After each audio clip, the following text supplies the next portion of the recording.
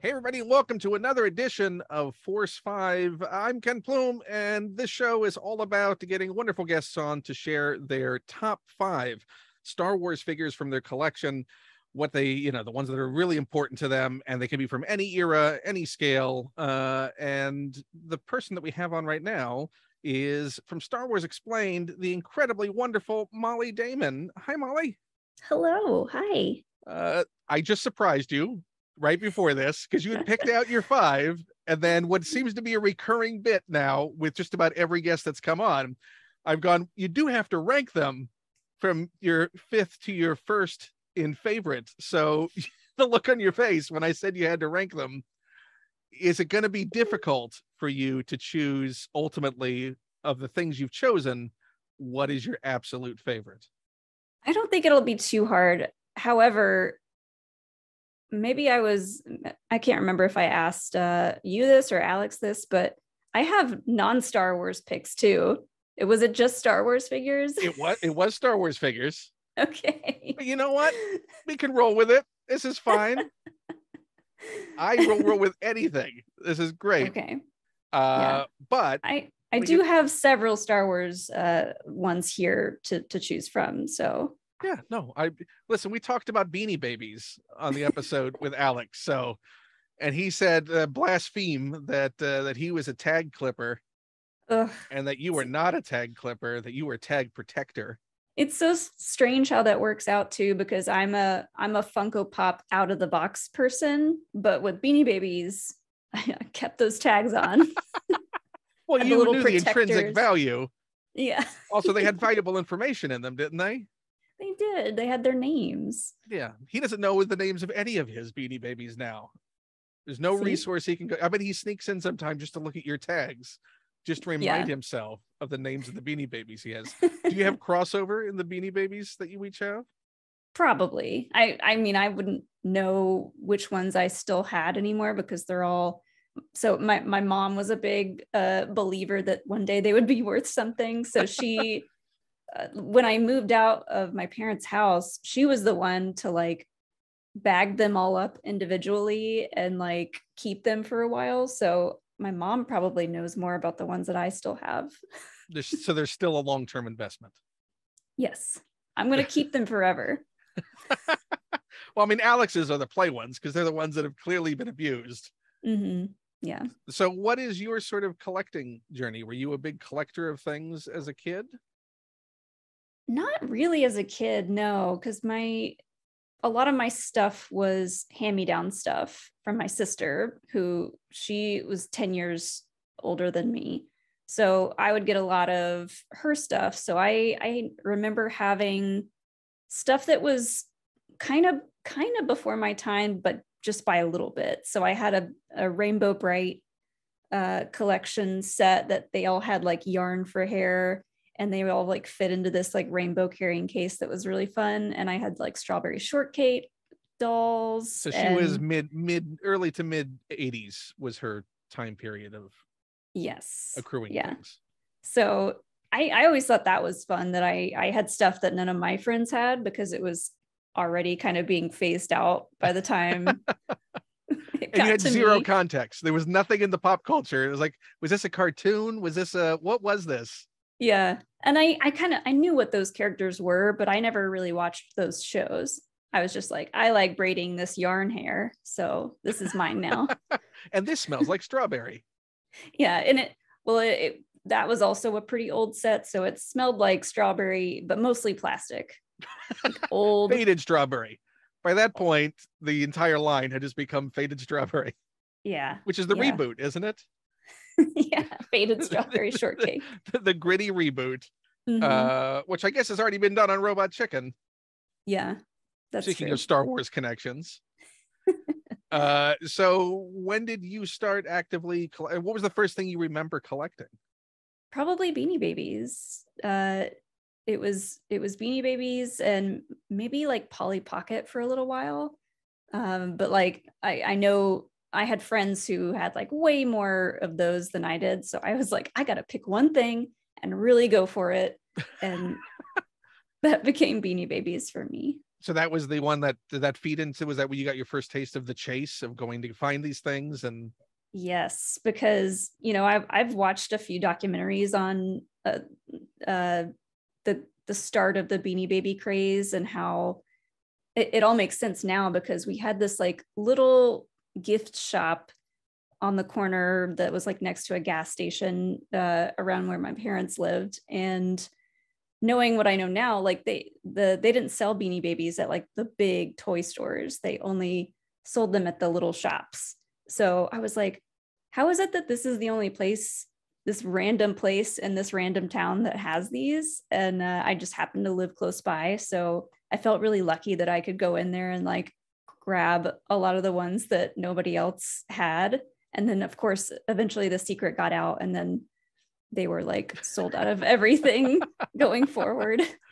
And it was, I mean, this is sort of really pre-internet. Mm-hmm. I mean, there were a couple of sites, certainly you could find information and things like that. So you must have had the surprise of just showing up and going, I didn't know this was a thing, or this was. Yeah. Yeah. And it was pretty strange. And then, well, eventually my sister got a job at Zany Brainy, which is a slightly bigger like toy store. I guess they were trying to be kind of like Toys R Us, but they sold Beanie Babies. So I was like, oh, I got the direct hookup now. So then Yeah, the inside connection. She became my Beanie Baby mule that she would just funnel them into me. What was the biggest get that she was able to get to you at that point? She snagged the original Red Bull that was named Tabasco before the company Tabasco said, no, you can't name it that, and took it off the market. So we still have the Tabasco Red Bull. And I think it had white paws instead of red. So if Alex had that, it wouldn't make a difference, because that name tag would have been gone, and it could have been any release of that Red Bull. Yeah, anything. It's special. It's special now. Do you still have that readily accessible, or is that? I don't have it here. I think that's still at my parents' house. But there's a couple that were like that like were misprinted or misnamed, or like there were a couple frogs I know that like had different color patterns on them. But yeah, like for me, I always liked the idea of something that was mislabeled or misprinted, and it was kind of like a mistake. I wanted all the mistakes. I think that speaks to a deeper philosophy. Yeah. So when did you start not collecting Beanie Babies? Like when did that sort of phase out? I remember the big craze for the mini ones that were on McDonald's Happy Meals. Right. And it was maybe a couple of years after that like kind of started to fade away. And I was like getting older, and I like, for a while I had them all kind of like displayed in my room on shelves and stuff. And then eventually I was kind of like, well, no one really thinks these are cool anymore. I'm going to keep them, but maybe I'll just not cover my walls with them on shelves. So that must have been a nice transitional process of just the boxing of the beanies. Yeah. They all got an individual tag covers and bags. So then those bags went into bags. And so it was like, okay, it was like retiring my collection at that point. It certainly seems to be a cycle that a lot of childhood collectors go through, that you get to that point where you're like, maybe I've moved beyond this. Maybe I'll put these in a box and put this away. And then years later you go, oh, that stuff in that box, I kind of still have an emotional attachment to that. Let me take them out of the box. Maybe I'll just put like a couple on the shelf. Then it goes, well, maybe a couple more. And then, oh, they've released more of these things. I should look again. And then suddenly it's a slippery slope and you're sliding downhill back into collecting. Is there anything for you that's been like that, where you've gotten back into it? I mean, my next real collecting obsession, I guess, would be the Funko Pops. And I don't know that I've really gotten back into it. I still will get them occasionally. There's just so many of them. There is so many. And it's the same kind of with the Beanie Babies. There got to be a point where there was just too many. And I was like, at one point I could have had all of them, and now there's no way I can have all of them. So I just kind of stopped trying. And that's kind of how I got with the Star Wars Funko Pops, because also I don't have room for them anymore. Like I have hundreds of them, and I like to take them out of the box. So they're just everywhere. And you can only cover your walls in so many shelves. I've got 4, 8, 12, like 15 shelves in here covered. Do you rotate them out? Like, now I'm gonna display these for a bit and swap them out. No, I don't like a museum them. Like you're curating your display. I don't rotate them, but like I would like to get just a few more shelves up so that I can try to display all of them, because I still have some boxes of ones that won't fit anywhere else in my room. So what that means is you need to get a bigger house. Yes, we have to move. Ultimately, that's the only solution to a collection, is get a bigger house. Yeah, I did. It's just out of frame up here. But I did, once I realized I needed to make a background for filming purposes, I decided to take all of the women in Star Wars Funko Pops that I had and like make a little shrine for them. So like not all of the women in Star Wars, but a lot of the big main characters I have kind of displayed in their own area. And then Grogu came along, and now he's slowly taking over. Much like everything in Star Wars. Yes. Just slowly. So, but that would you say that is your current completionist obsession? The Grogu stuff? Is the Grogu stuff? Yeah.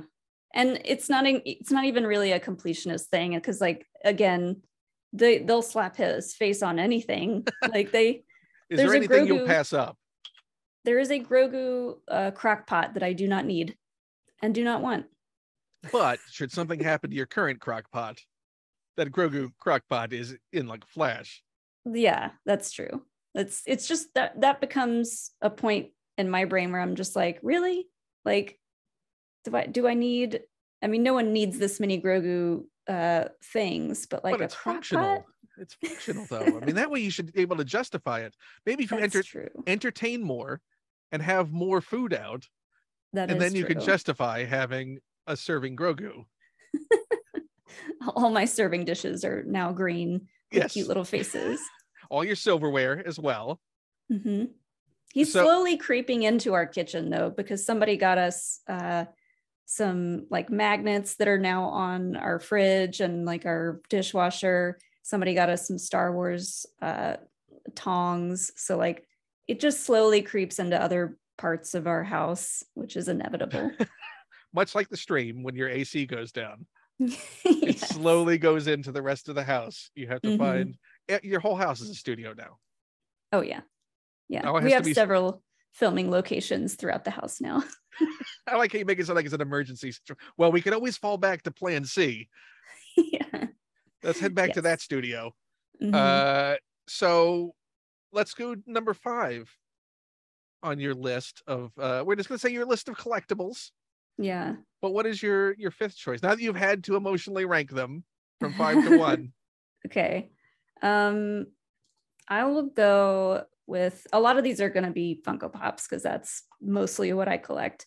But I will go with my Force Ghost Qui-Gon Jinn Funko Pop, which he, at the time we had not really seen much of Force Ghost Qui-Gon, and now we've gotten a live action version of him. So that kind of made this a little bit more special for me. But I remember this one specifically was one of the first Funko Pops that was a special release for a convention that like, I was like, I know I'm not going to go to that convention, but I am going to search every shop until I find this one, because there hadn't been too many Force Ghost Funko Pops at the time. This was one of the first ones. So I just thought it was so cool and I had to have it. So I remember kind of a finite number of Force Ghosts you can do at this point. Yeah, but now they do Force Ghost versions for for everything. Characters that it doesn't make sense for. You know, they did one for Snoke. They did one for Ahsoka. I mean, that's a fundamental misunderstanding. Come on, Funko. Yeah, they just want to be like, hey, look, it's glow in the dark. Yeah. But like this one was one of the first ones where I was like, okay, yeah, I need that. So did you just run across it in a shop, or did you eBay it? Did you have to? I believe we found this like comic shop that sold figures and stuff way out, like probably an hour away from where we live. And I forget the original reason why we went there. I think Alex was looking for a Game Boy Advance to rekindle his love for that. And they had it there. And I kind of like haggled a little bit on the price with them because it was like getting more and more expensive as time went on because it was a convention exclusive. But yeah, then that's basically where I came across it. And I think I went there twice because the first time I was like, I don't know if I'm going to pay that much for it. And then I went back and I was like, yeah, no, I want it. They knew they had you. They knew you were coming back. They knew they had me. And now you have him. And now I have him. And he's mine forever. And but so, he's just collecting dust up here with the rest of them. But he's out of the box. Yes. He's living his best life. He's free. He's breathing the free air, unlike Alex's collection. Yeah. Yeah, it's very rare for me to keep something like an action figure or a toy in the box. Because I just want to set them free and display them in a way that isn't easy and stackable, I guess. Well, to be fair to Alex, in the conversation we had, he did say that a lot of his leaving in boxes comes just from laziness in displaying. Yeah. So that is true. I think maybe I convinced him to do an unboxing special where he just takes the things out and actually enjoys them. Yeah. We'll have to see if he ever gets his Cobb Vanth figure in. Yeah. What he does. He did just get an email saying that it got delayed by a month. The crisis on his face. I don't know emotionally if he can make it a month. I don't know what's going to happen to the support system to keep him going in that time. Yeah. So, but the looking at that Funko Pop, he looks like candy. That is the most candy looking. Like it looks like there should be gumdrop eyes. Yeah, it's true. Yeah, it's like bright blue greenish. It does like these are probably some of the cheapest ones to make because they're not really painted. So it's just the offset of the eyes. They look like gumballs. Yeah. Yeah. It's funny that these are like some of the exclusive ones are the ones that aren't really that intricately detailed or painted or anything. Are there any ones that you haven't been able to get or find that you want? There's one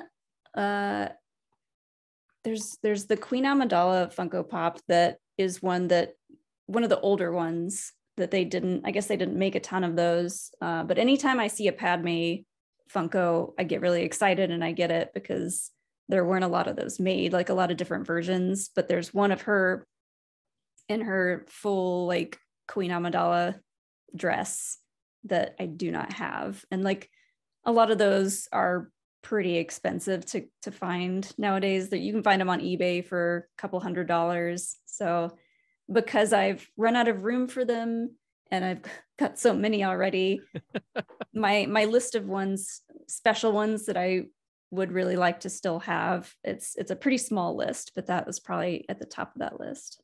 Well, speaking of difficulty finding Padme things, and sort of in the wake of Where's Rey and that merchandising fiasco with Force Awakens, do you feel that things have gotten better as far as representation in the products that are available now?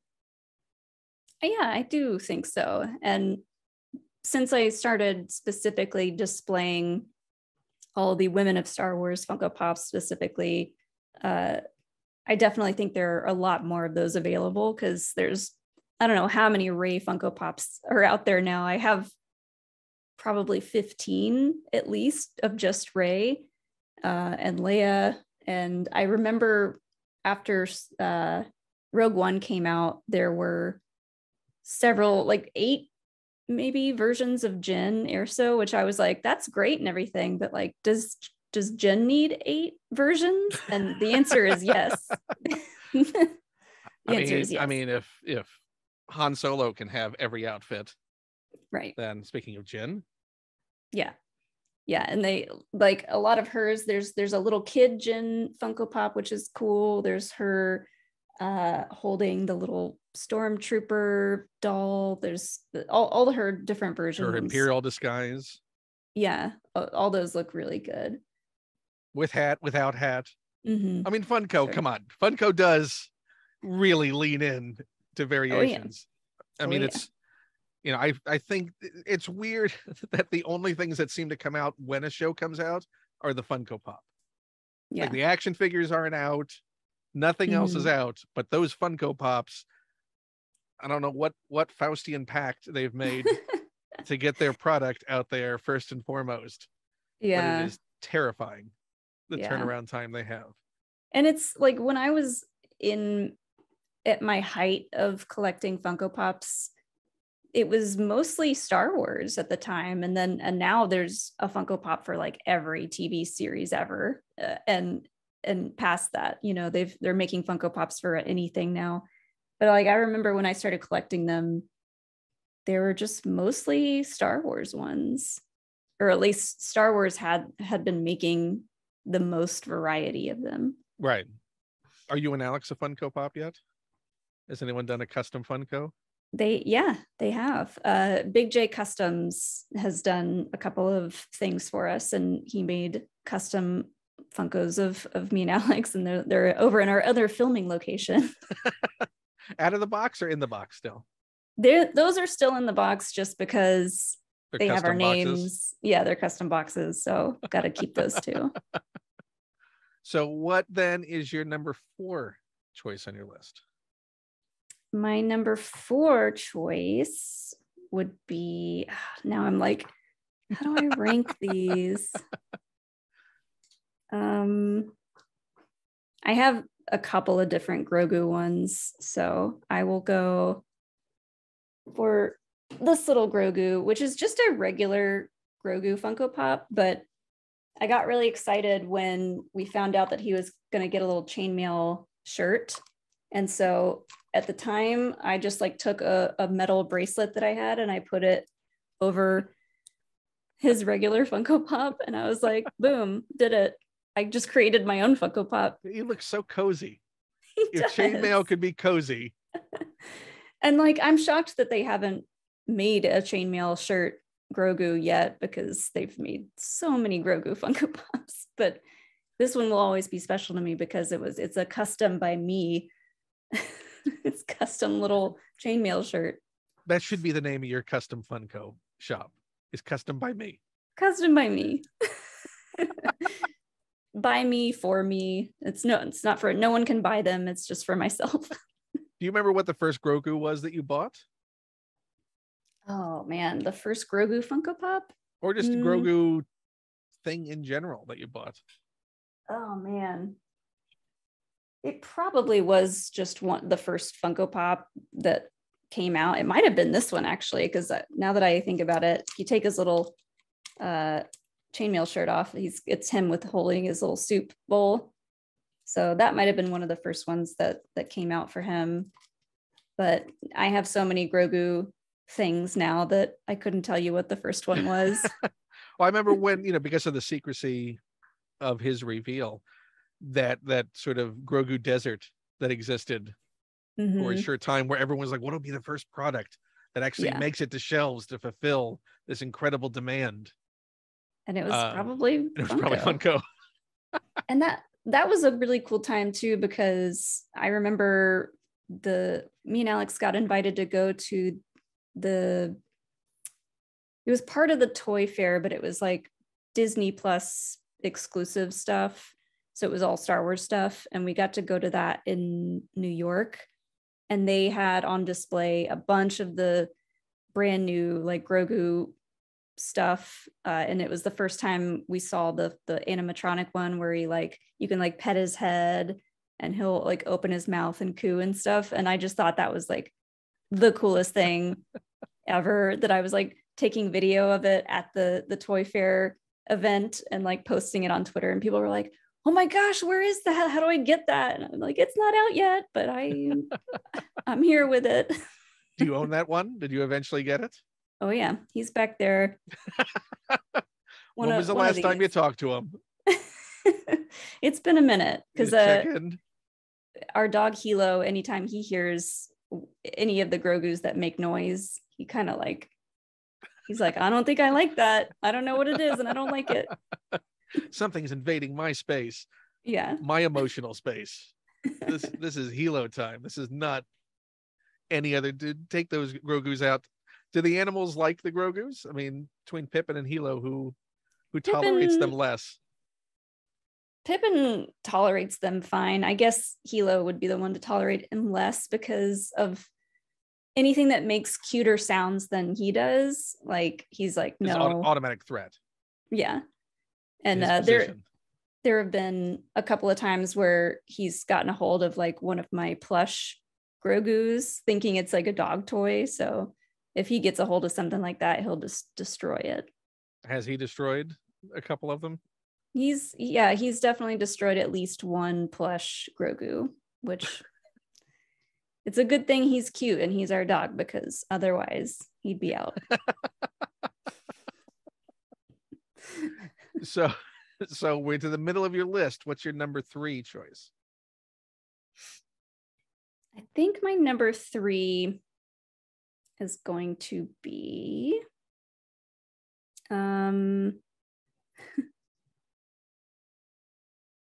I just have so many Grogu things that I'm trying to think of like which one of these it would make sense to rank over the other one. I'll do this one next. It's another Grogu thing, but this one is actually Lego. So it's the Grogu brickheads little guy. And I don't think I've ever seen the brickheads. Yeah, so I think they always come in sets of 2. So it's him, and then there's a little Mando one that goes with it, but it's him in his little pram. And there's a fun story with this one, because this was when we started doing our Lego live streams. We started that over the pandemic. This was one of the first sets that I actually built, just like a little one that I built by myself. And after I had finished building it on the stream, I was kind of like holding it up to the camera, trying to show it off, and I dropped it, and like part of the ear popped off, and I just had such a visceral reaction to dropping any Grogu that like it became a joke now that like don't give Mollie any Lego to hold, she'll drop it, especially if it's a Grogu. So that became. But you haven't dropped a Lego since. Sure. We'll say that. Yeah, it never happened again. Yeah, not anything important like any of the Grogu stuff. No. But so that became, someone made a GIF of that, of me dropping it, and then just having like a very intense reaction of like, oh no, what have I done? So that GIF now comes up on screen anytime anyone sends in a super chat for the Lego live streams. And so it's just a running joke at this point that if it's a Lego Grogu, Mollie's going to drop it. Do you remember what the first GIF of you that was made for the stream was? Was it that? Probably, yeah, because that was pretty early on, because we only started doing the Lego streams during like the middle of lockdown for the pandemic. So that was probably one of the first ones. I'm sure there's a lot more that I don't know about that I could probably find them on our Discord. Actually, that's where most of them live. End up. Yeah. But now he's intact. He's safe, secure. He's safe. And you've been holding him for a solid 2 minutes now with no drops. So yeah, I've gotten really good at holding this specific one because it was the first one that I dropped. But I mean, I certainly fear watching those Lego streams that there's going to be a time when Alex is moving something that he's nearly finished just to get a better camera angle or get at something, and something's going to happen. Yeah. Well, so when we built the Falcon Lego, that thing is huge. And we got like an acrylic stand for it, and This is like the Alex, official Lego stand, wasn't it?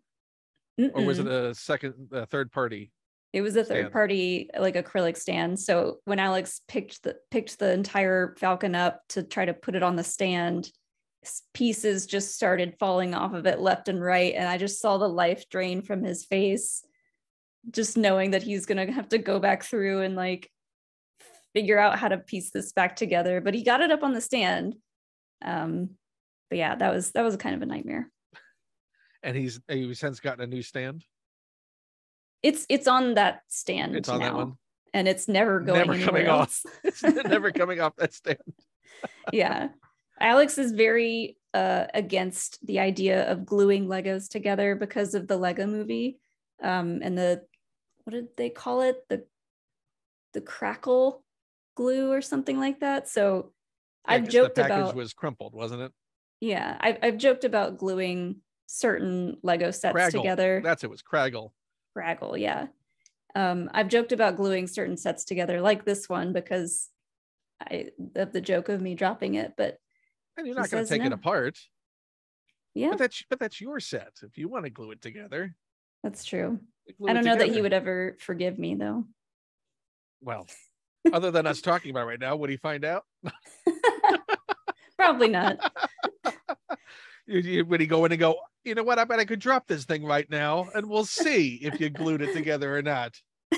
Although I think even glued together, if you dropped a Lego onto a floor, I think it would shatter regardless. Yeah, probably. And like, I don't know that I would want to take the time to glue all these little pieces together. Take it back apart. And yeah, I mean, the one thing, I mean, I can see why Alex would be against it, because there's been many a time if he was gluing as he went, when he's gotten to the end of a page and saw all the extra pieces that he overlooked putting in, I can see where he would not want to be a gluing person. Yeah. And have to go back and try and, well, you couldn't fix it at that point. Yeah. Forever frozen with a bag of extra pieces that should have been somewhere in there. But it's, I mean, you've now done it on stream a couple of times. How distracting is it to be trying to build those things on stream and being engaging with an audience?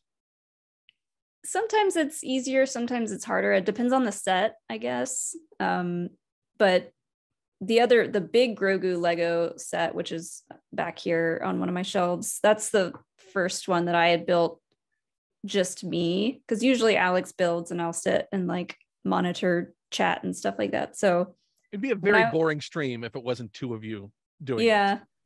Well, Alex tried to do that for a little while on Twitch, and yeah, he said that after having two people on a stream doing it by himself, there would be times where he would just be silent because you're concentrating on all these little pieces in the page. Yeah, it is hard sometimes to not get in the zone and you know, stay engaging and talk to chat and stuff like that. But or look up after a couple of pages and go, "Whoa, there are 70 super chats." Yeah, that are just sitting here. Streams and like would never end. He like, if he tried to do it by himself, he would never get anything done all the way, because he would get distracted by a question, and then it would take a year to build one of those big sets. Well, that you're able to finish any of them and then find places in the house for them is astonishing to me. Is there a limit? Do you see a limit after which you're like, we can't get the Death Star? There's no place to put the Death Star. Well, I am very pro trying to hang some of these from the ceiling, but he's too afraid to hang the big ones, because if they were to fall, then they're just, that's over, that's done. I mean, it would be an incredible anecdote, though. True. Yeah. Where were you when the Falcon fell? The animals might not like it too much. Yeah. That I'm sure would be a shocking moment. Also, I bet it would hurt if you're walking under one of those sets. They're not light sets. Yeah, and the amount of pieces that would just fly off into corners, never to be seen again, until we were to move. We would just continuously when you'd hear that sound in the vacuum.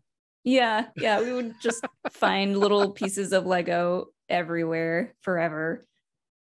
Oh, remember when we had the Falcon? Well, here's another piece. A gentle reminder. Never to hang your Lego.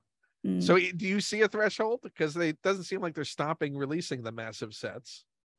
I mean, at some point, yeah, we'll have to be a little more picky and choosy, but we Can you have a Lego garden outside? Then that's your statuary in your Lego garden? Would it be a garden or would it be a cemetery at that point? Depends on if they got knocked over.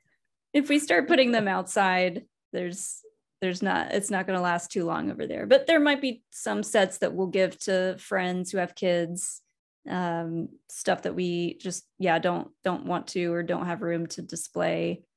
We'll probably just end up trying to give them away to some friends. And then they just become loose Legos at that point, as nature intended. Yeah. The circle of Legos. So speaking of this grand circle, what is your number 2 choice? So now this is the ultimate judgment of what's going to be number 2 and what's going to be number 1. Okay. I know what's going to be number 1.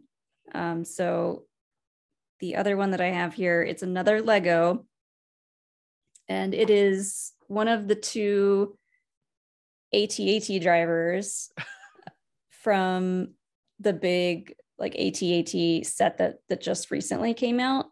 And the reason why this is on my list is because in a certain point of view, the book for Empire Strikes Back, Christy Golden wrote the story of the AT-AT drivers, or maybe it was the Veers story and the AT-AT drivers were in it. Either way, she named the 2 drivers she gave their TK numbers for mine and Alex's birthdays. So this one is specifically the girl, which she has hair, but she's wearing her helmet, so she doesn't have hair right now, but she is a girl.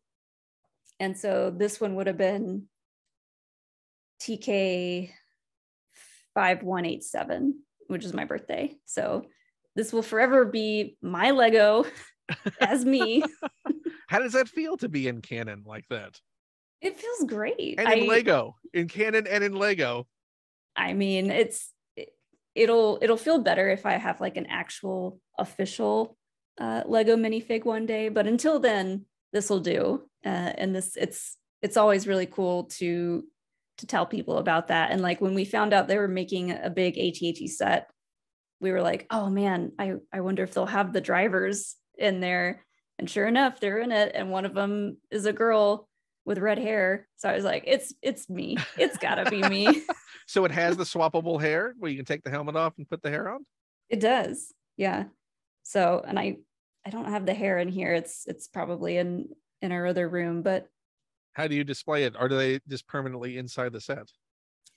This one has been inside the set, but now that I have it out, I'm going to put it out next to my custom Funko Pop, I think. Start building up that area? Yeah, just start building up things that are custom me and things that are basically me. Yeah, well, I mean, I wouldn't say basically. I mean, it's pretty well stated that that's representing you in the Star Wars universe. So yeah. So officially you. Yeah. Yeah. So this and a Lego. You get to be a Lego. Mm-hmm. It's such a cool thing, and like the fact that she did that was so cool. She's super nice, and I love the stuff that Christy Golden has written. And so yeah, when we got that book, we had kind of been told about it because someone had asked for our birthdays. So we were like, I wonder if that actually happens. And sure enough, I remember when we got that book, we flipped to that story and searched for something about the AT-AT drivers, and there were our numbers. So now you need to build a brickhead. Yes. Of your character. There are people that do custom brickheads. So maybe I'll commission one for myself and put it next to Grogu. Now, does Alex's minifig have a mustache? Did they gift him a mustache from the minifig? I don't think so. He may have drawn one on at this point, but or maybe just he does that on everything though. I mean, he's going to draw a mustache on his Cobb van. He's going to really delineate it more. He could just swap the head of someone who does have a mustache, I guess. So Biggs. So he's Yeah. going to take the Biggs and put it on the AT-AT driver. Mm-hmm. I could see that happening for sure. That's the ultimate. I was watching a video last night, a Mr. Sunday Movies video that made a reference to you all and asking for help on Star Wars lore. But the clip they used, I had never seen Alex during the mustache period. Oh yes, the dark times, the dark lighter times. It was surreal. Yeah, I think he pulled it off well. Yeah, he said for the longest time that he couldn't grow a mustache or a beard, and that he had tried, and people were like, "Well, try harder," like. And so it took trust in the Force. Yeah, it took the release of the Squadrons video game for him to be like, all right, you know what? I'm going to grow one for this because it only makes sense if I'm going to be a pilot that I have a mustache. And when they streamed the game for the first time, it was him and a bunch of our other friends that all also grew mustaches, and they became Mustache Squadron. Forever immortalized. Yeah. And he's not afraid to admit that I did, anytime he was on screen for something special, like he was on a Funhouse video playing Squadrons with them, and the last year's April Fool's video where he was like pretending to film the audition. The audition to be a pilot. Those 2 times he let me fill in his mustache with makeup to make it just a little more fluffy looking. Pop a little more. Yeah. Camera ready. Made a camera ready. Yes. As any good makeup artist on a film would do, they would. Yeah. So, and then I loved, the first time I did that, I loved the look on his face, because he was like, oh yeah, there it is. Like, there's the Biggs mustache that I want. Finally, the dream realized. Yeah. There should be one. He should grow it at least once a year, maybe a charity thing where he just brings the mustache back out of retirement. Yeah, it's just that he doesn't like having facial hair really, and he doesn't like take care of it to the point where it's like soft. It's always just like really sharp and scratchy. So that's why anyone who's like, grow the mustache back, I'm like, no, that's okay. So maybe we need to get him in touch with the actor who portrayed Biggs to give him mustache tips. Oh yeah, Garrick Hagon would absolutely be his guru. Yeah. Be his mustache force ghost to show up and guide him in the ways of the stash. Oh, now I'm imagining anytime his mustache comes up in conversation, a little light blue sparkly mustache appears on his face. So like it's just the stash that's a force ghost. Please, at some point, and in one of, now that you're doing a lot of the editing on the Q&As, please put a force ghost mustache on him. Just randomly. At some point, just drop it in like it just magically appears and then just disappears. And just, did I notice, did something happen? What just? Yeah, just a little glimmer. Yeah. Little force ghost mustache. Yeah. Just to show that Biggs is always with him. Yeah. And always guiding him. That's how he manifests. He can't manifest fully as a force ghost because he wasn't trained. Right. But that's how he manifests, as a force stash that appears. Yeah. The stash lives on. There's my gauntlet I'm throwing down. Please drop it in randomly at a point that it feels natural. Mm-hmm. And a blink and you missed it, force stash. Yeah. Appears. So we've got to your number one choice. Mm-hmm. So was it difficult to get to this point? Or were you pretty clear at the very beginning that this was going to be ultimately your number one? I think I was pretty clear with this one, that this was going to be my number one. I had to decide if I was going to do all Grogu stuff or not. And so when it comes to this one, I was like, I need to put this one as my number one because it is my favorite thing that I own, and it's probably got my favorite story behind it. I'm sitting here trying to fix her lightsabers that broke apart, but it's the Dark Ray Black Series 6-inch, because when this came out, so many people were like, oh my God, Mollie, you have your own figure in Star Wars, because I had done the Dark Ray cosplay before Dark Ray was a thing. So just the fact that so many people think of me when they see her, I was like, that your cosplay was pretty predictive and accurate as to eventually what we saw. Yeah, which was so crazy to me, and so cool. So now any Dark Ray stuff, I have to have it. It's like Alex with Biggs, and this one is easier to do than Grogu, because there aren't that many Dark Ray things out there. I've got this, I've got her Funko Pop down here as an honorable mention. And then I have the Gentle Giant one. The convention exclusive that they came out, I think, last year, when there was no convention, but there was an exclusive. Yeah. So any Dark Ray stuff I can find from here on out, I will scour the internet for, because she means so much to me. Now, are you going to do the cosplay again? I would like to. I want to get the actual hinge lightsaber, like one that I can use for cosplay specifically. Have they done a reproduction of it yet? Like, I don't think it's at Galaxy's Edge yet, right? No, they haven't. Someone did one.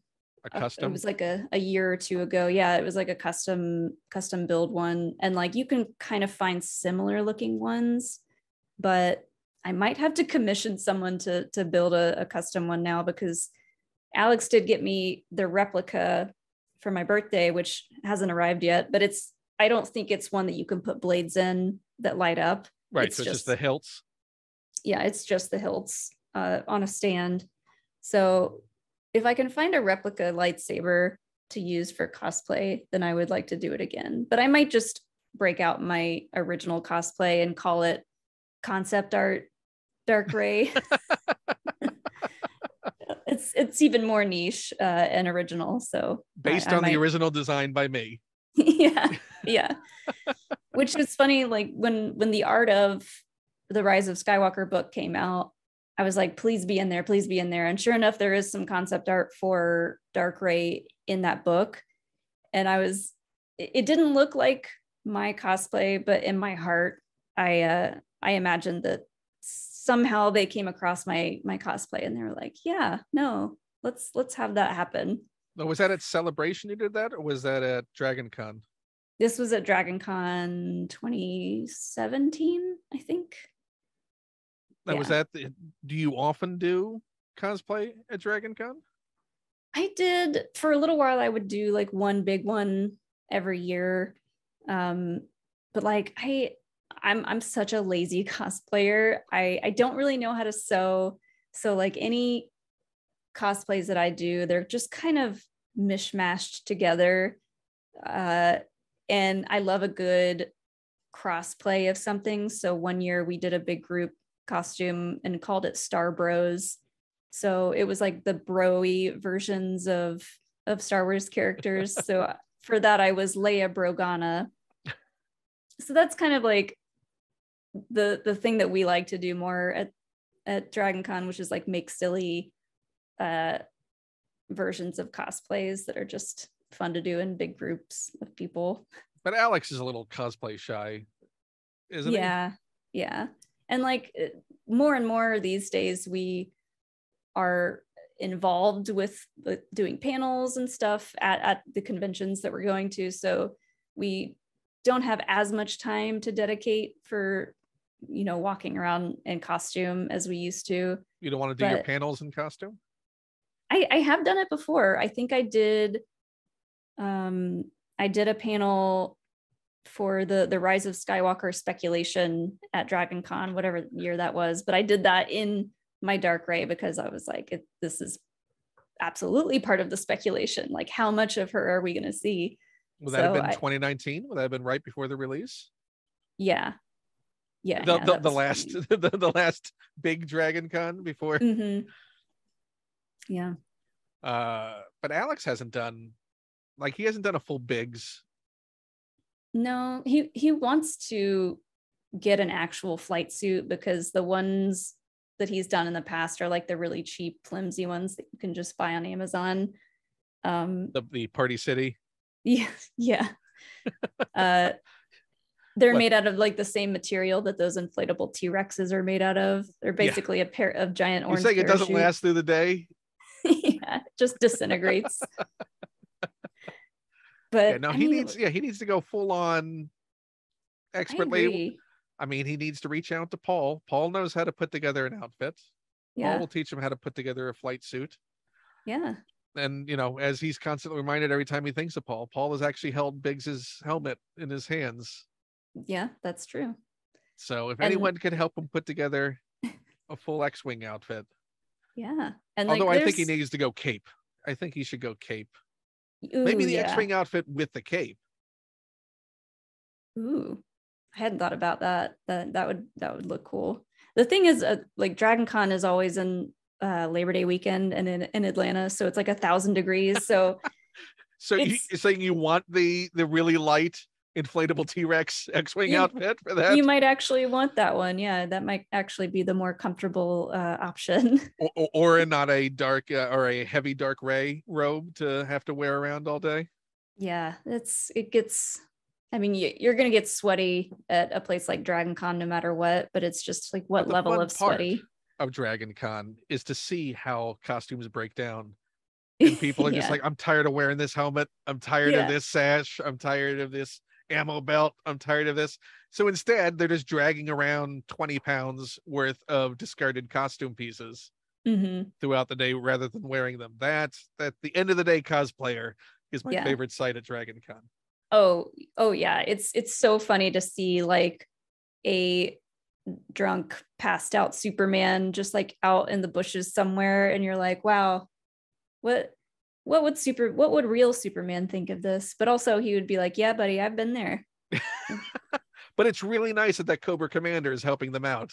Yeah. That's friendship. Yeah. Or like the line at Starbucks for Dragon Con is always a great fun to just people watch because you see all the characters hanging out Oh, next it's to a each pop other. culture quiz. Yeah. What's that one from? What's that? Uh-huh. Hold on. Does anyone know who that? I remember sitting up in the lounge at the Hilton, and I don't know if you're familiar with the film Zardoz, but it's a Mm-mm. very bizarre 1970s film, starring Sean Connery. Through Okay. most, and he has a big handlebar mustache, and he runs around in most of it in a red strapped version of essentially Borat's bikini. Oh no. So this is mid 70s, incredibly hirsute, Yeah. handlebar Yeah. mustached, ponytailed Sean Ooh. Connery running around. And we're sitting in the lounge, and there was a group of 10 that were on the upper level walking around, just casually walking around. That's so cool. And that for me is Dragon Con. As a jet lagged William Shatner is trying to check in at the concierge level on the executive floor in his, I'm assuming, flying slippers. That's Dragon Con for me. That's Yeah. the sights of, wow, this is bizarre. Yeah. It's the best. Or the inflatable T-Rexes dancing on the floor to shake it off, and just having a dozen inflatable T-Rexes dancing to the thunderous shake it off. Yeah. Yeah. We have a video from last year's Dragon Con of there was an Obi-Wan inflatable T-Rex and a Vader inflatable T-Rex, and they were fighting each other with lightsabers. And I was like, I want to live here. I never want to leave. So if you were to put together the ultimate Dragon Con party for you, like what is the party you would put together? What's the theme? What if you were to come up with a theme for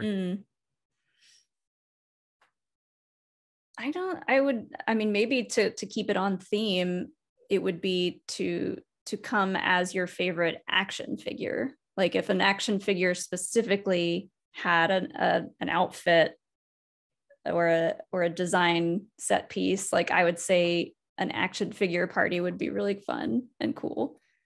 And now I kind of want to see you with Dark Ray, but you've got the Yoda backpack with Grogu in it. Uh-huh. Yes. Yeah. With Dark Grogu. Yeah. What could you do with the Grogu you have behind you? What would you do to make him Dark Grogu?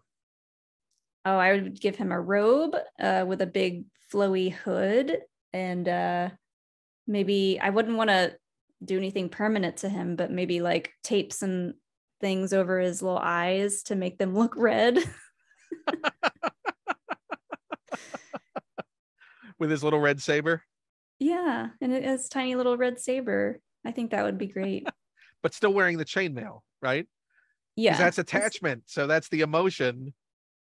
That's how he got there. Drove him to the dark side. Oh no. If I actually did do a cosplay for a action figure themed party though, I would have to do super jacked buff Leia from the Power of the Force. Yeah. The 90s action figure line. Yeah, do Leia, but like I maybe wear a muscle suit underneath it or something like that. That would be really cool. That is such a bizarre figure. That was such a weird figure time. Yeah. But that means Alex has to do super jacked Biggs. Yeah. Which he would argue he's already there. But the stash, it's just the stash that's super jacked. Yes. It's just 3 times the mustache. It's like a Wilford Brimley. Uh-huh. It's Biggs with a Brimley. and that's when. So at this point in the show, I normally, well, this is actually the last time because this is the 5th episode and I've been sharing my top 5. So this is my number 1 choice. Ooh. And this was difficult to make. I had a lot of different variations and I thought, you know what? There's a character I have more of than any other. For some reason, that's just the thing that I've collected. I've been made fun of before. I made TikToks about being this collection. Hal Lublin, I'm looking at you for being made fun of for this. But I'll go back to the original version of it. And so my number 1 choice, the original Darth Vader Kenner action figure from 1978, because they weren't available in 77. You had the promise of this figure in 1977. But yeah, I mean, just 5 points of articulation. He just goes up and he goes down. Looks from side to side. I'm gonna break it. This is gonna want to do. You know, has a fun little sitting position. You know, well, that's now he's having a lot of fun. Just he can do a kick line. He's a what's the word when you can hyperextend things? Oh, I mean, he can do. It's like hyper flexible. What's that new TikTok trend of doing the splits? What's the challenge? Oh, there. Yeah. He can do the splits. There we go. I love those old school toy lightsabers. It's just like a candle looking little cane thing. Well, and it's in his arm, so it goes back down into his arm to store it. Oh, okay. So slide it all the way back. There we go. So this is how you. This is in its retracted mode. I mean, as far as engineering a way to do it, and then you push it out. Yeah. It's they've come such a long way. There normally would be more of a tip. Oh yeah, I mean, this used to have for little kids probably another 1/4 of an inch of an even thinner blade on top, which of course gets broken off most of these. Yeah. And his vinyl cape, which because the vinyl capes are hard to find too, like the figures with the capes. The fact that I'm doing all of this posing of him knowing that this is an unripped vinyl cape is surprising even me that I would risk it, because these things. So this is not my original Vader. Folks who have watched before or heard me lament it will know that my original Star Wars collection was given without my knowledge to my cousins at the end of the 80s. So, but my original Vader had a tear all the way across his shoulder, and I fixed it with a staple. Oh. And if you've ever seen a black vinyl cape with a big silver staple, not really doing any job other than just barely holding it together. I mean, as far as fixes, tape would have been smarter, but I thought staple. But yeah, so the original Vader is my number one choice. I think staple is the more solid, because tape is going to eventually degrade in its ability to hold things together. But a staple, yeah, he looks like he wants a hug.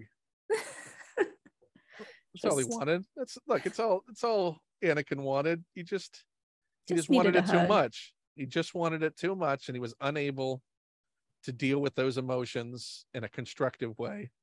And he's, it's fun to think of Vader, because Vader and his likeliness as a action figure, because he does have he's half of his body is mechanical, so like how much of his joints can they actually move in the movies? Yeah, that's why I've always been, when people were complaining about his fights as Vader, it's like he should be kind of clunky, shouldn't he? He shouldn't be doing backflips and acrobatics. Like, I'm surprised when you see Maul do it in Clone Wars. It's like, come on, you have like no lower half.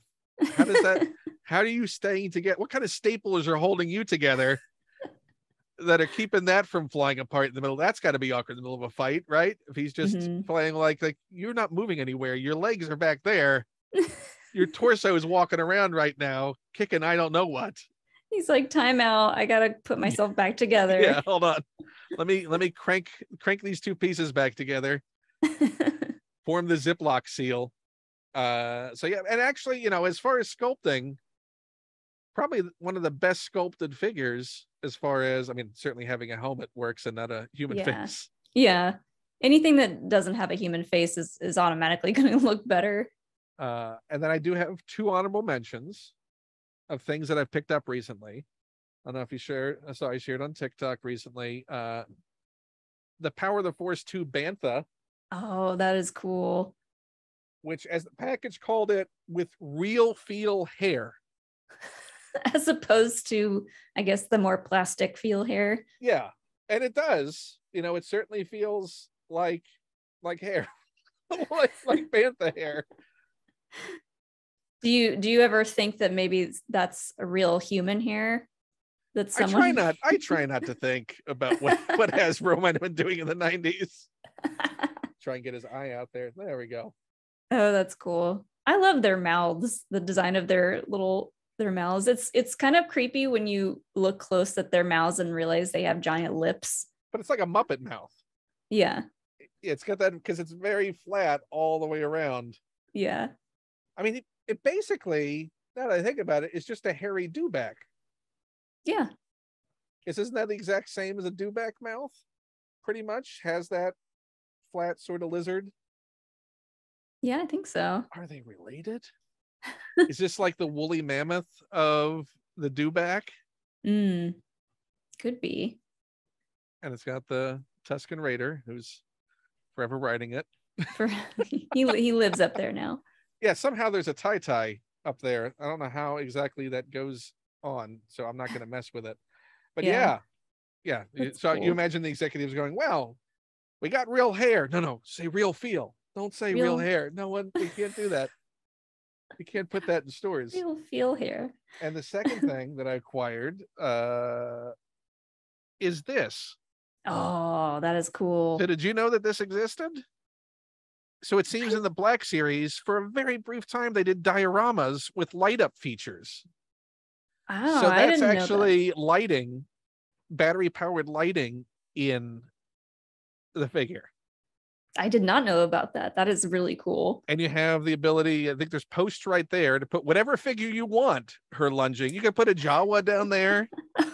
You can put a droid. I mean, on the back, it shows, the lazy choice. Sure. The predictable. You could put a Gamorrean guard down there. You could put Jabba down there. Anyone you want. Who would you put on the other side of the diorama?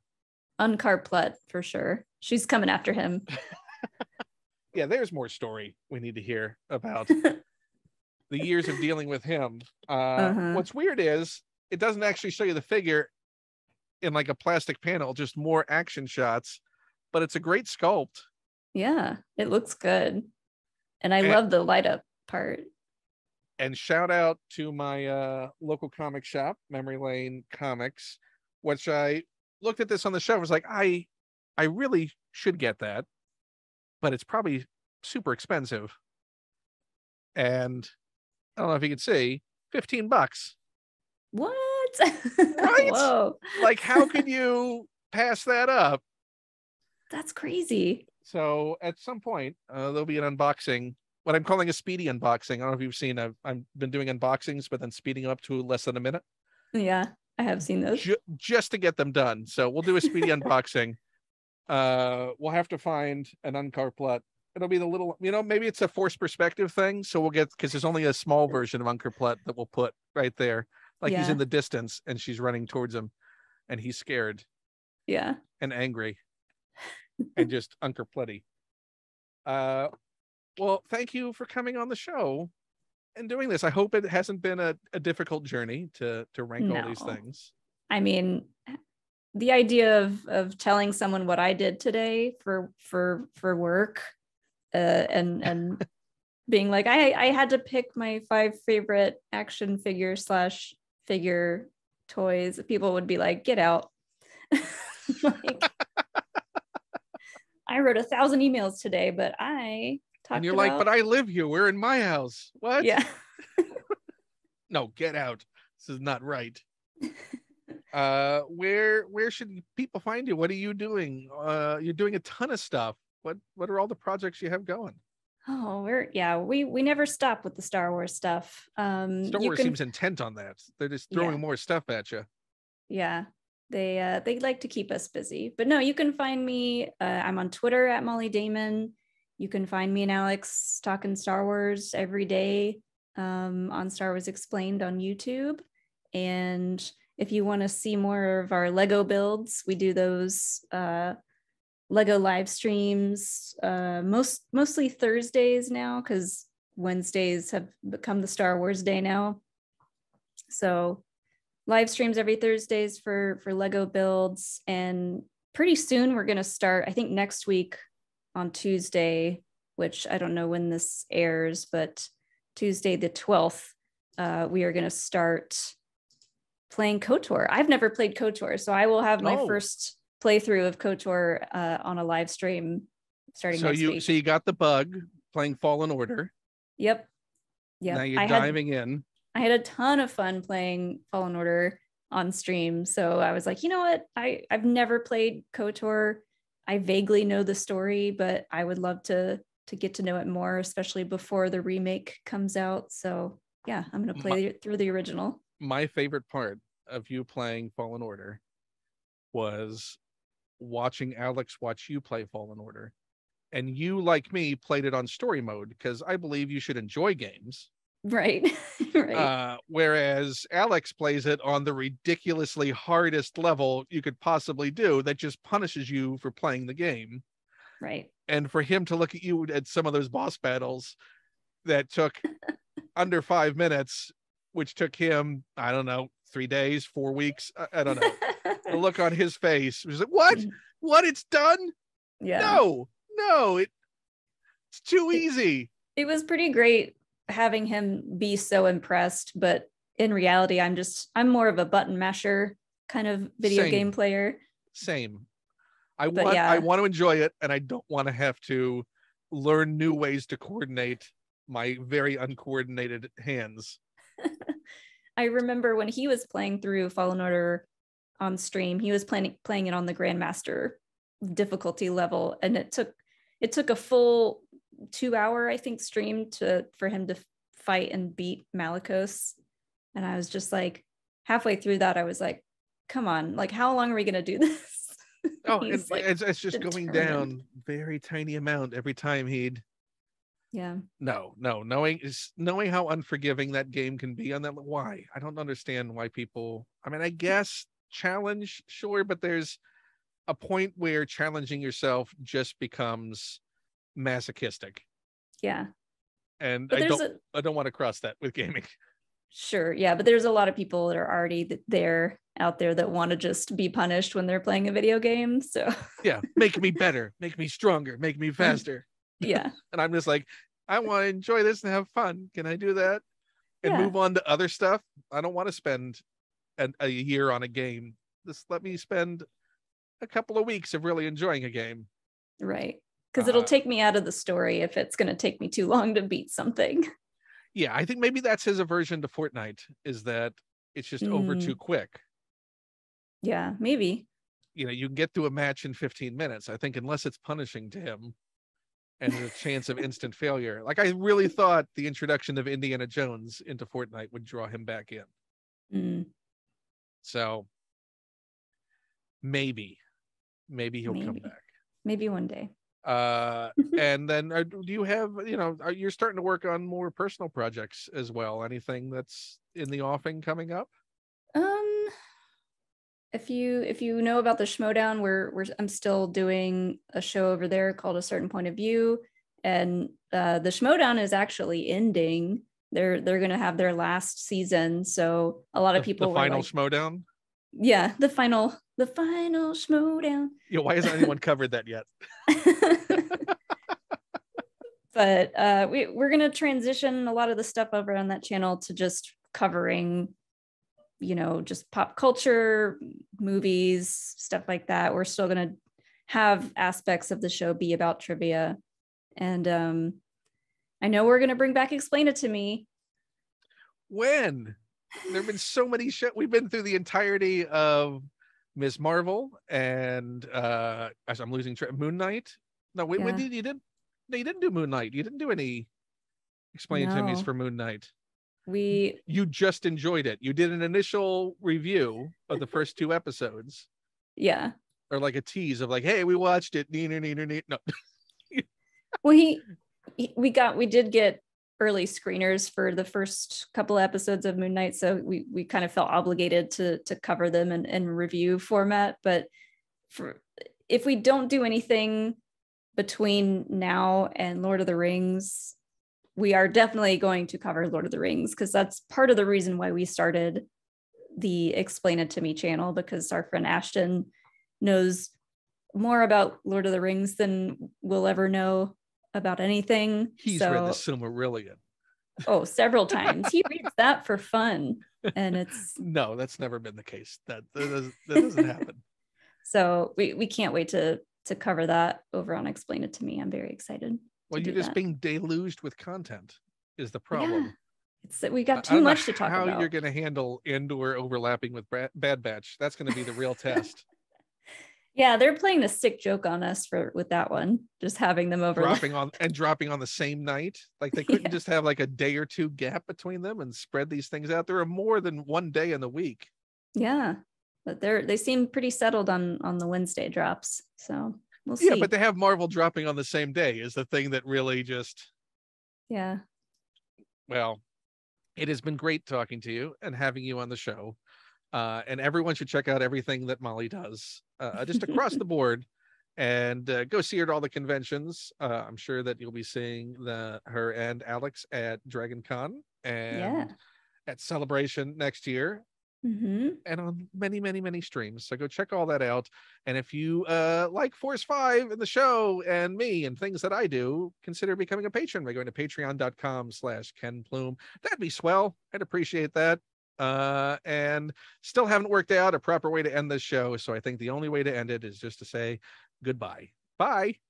Bye.